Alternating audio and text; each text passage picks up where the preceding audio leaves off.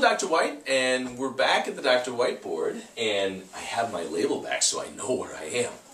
And we're talking about macular degeneration, and this is Macular Degeneration 102. Wet versus dry. If you've done any research about macular degeneration, read any place, you see these terms all the time. What does it mean? Basically, it's really, really simple. If you have wet macular degeneration, there's bleeding involved.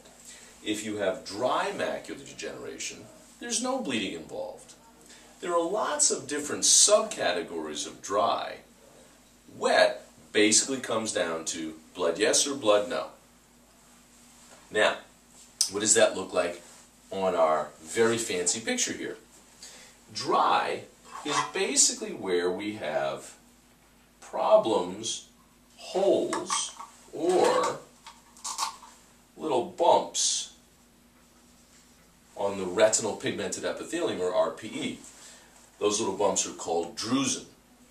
You can have either or both and have dry macular degeneration.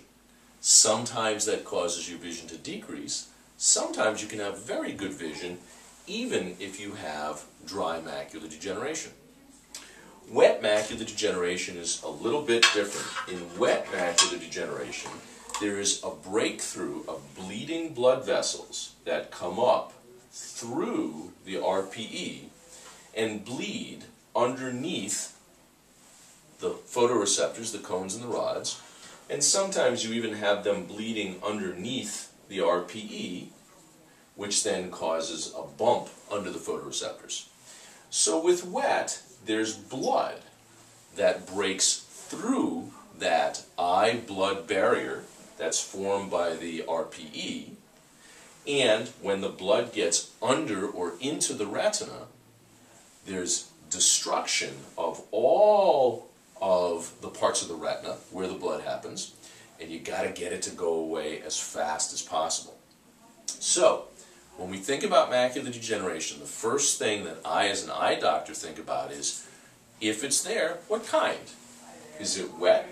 Is there bleeding? Or is it dry? Is there something going on with the retinal pigment epithelium, the retinal pigmented epithelium, or RPE, that might cause vision loss? So, macular degeneration 102, very basic. Wet versus dry. Is it bleeding or is it not bleeding? I'm the Dr. White. This is the Dr. Whiteboard. I'll see you again.